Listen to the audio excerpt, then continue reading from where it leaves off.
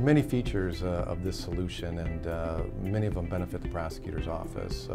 For instance, you have the ability of law enforcement, instead of them actually physically coming to your office to drop off a warrant request, they can do it from their office, which may be miles away, by accessing LEAP, which is a law enforcement agency portal. It's a site in the cloud where they can sit at their desk, enter in a minimal amount of information, and submit a warrant request, supplemental reports, and evidence to us. Makes it so much more efficient than actually driving to the office. So under a normal system, we would have to handwrite a report, and even if we generated the report through the computer system, we would still have to print that information out, and it would have to make its way physically from our location to the prosecutor's office through some mechanism, typically delivered by secretarial staff. And then we would have to wait for a reply from the prosecutor's office. Even if they were to author one, that would have to come back by paper over to the sheriff's office, and then we would have to disseminate that out into the field. Currently, our office covers 540 some odd square miles with 4 substations plus a main office. So for that paperwork to transit all the way from the prosecutor's office back to us and then back out into the field for the officer to get, it can have a significant time delay. We can now push that data electronically from our office, right out in the field, in the car, to the office, across the street to the prosecutor's office in a matter of minutes. If we get an electronic prosecution or electronic subpoena from the prosecutor's office, we can then turn around and disseminate that right to the officer in the field. There's no need for us to take physical paperwork back and forth, and we can track exactly what the status of that subpoena request is in real time.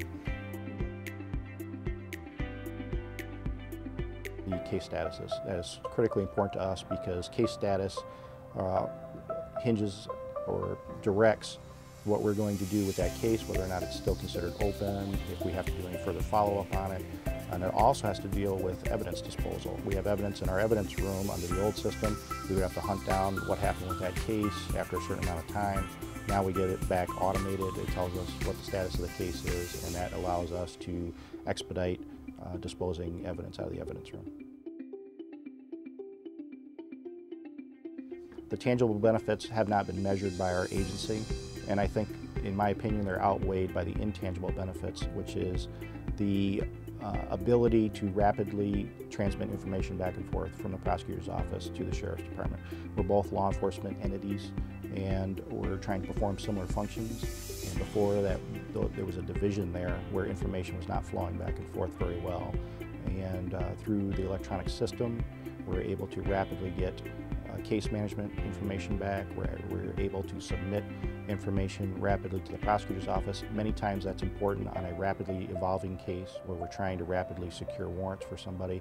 They have all the information, the attachments, the extra documents that go along with packaging a typical criminal case are immediately available on their system to review and to push back to us. We can get warrant documents back to us so they can be immediately entered into lien.